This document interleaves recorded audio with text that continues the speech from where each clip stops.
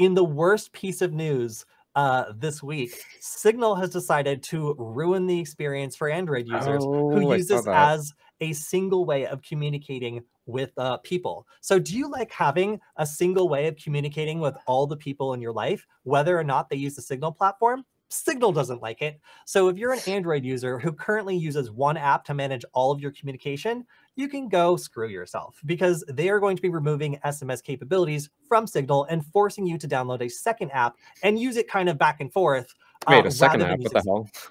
Yes. That's So weird. Signal is no longer going to support sending SMS messages to contacts who don't have Signal. So you can either bully your friends into downloading a completely separate app to communicate with you, and then also expect them to open that app separately just for you in order to see if you've sent them a message. That's going to be the new reality. So currently, if you have some friends who are on Signal, some friends who are off Signal, the experience is you download the Signal app, you can communicate freely with the people who have Signal, and you get a little warning, but you can also communicate with people who don't have Signal. And that makes it a really good app for managing all of your communication going through text, because it's quite frankly encrypted at rest as well. So your logs of all those communications are protected. Of course, it's not Yeah. protected in transit if you're sending just a bare SMS, but nor would it be if you were to go and get a second app. So really the core argument here is when you have something that's designed to be usable by tons of people, and it is a secure app, but it's also supposed to be convenient, is making it so it is so inconvenient that you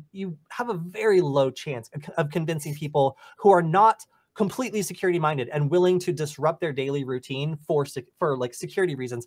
Are you really going to be able to convince them to download a whole second app to manage all of this stuff that is separate from everybody else in the world who doesn't really care that much about security and uses regular SMS?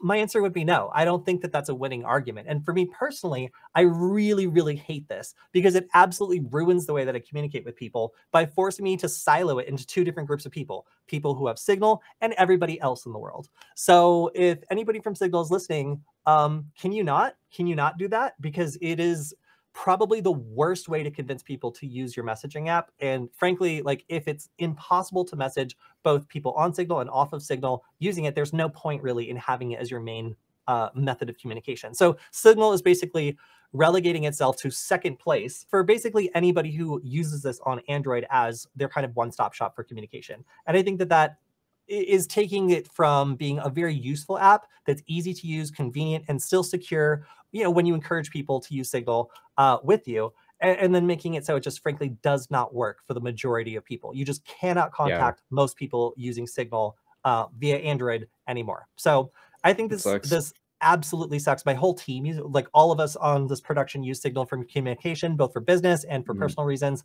So all of us are going to be affected by this, and all of us universally hate it and do not think that this makes Signal any more secure. If you're really so concerned with SMS messages leaking, make a big red background and warn people, or even make a slider that allows people to disable this feature by choice. You can even make it the default if you want to, but refusing to allow people to send regular SMS messages from Signal is a dumb move. And I will continue saying that until they reverse the decision.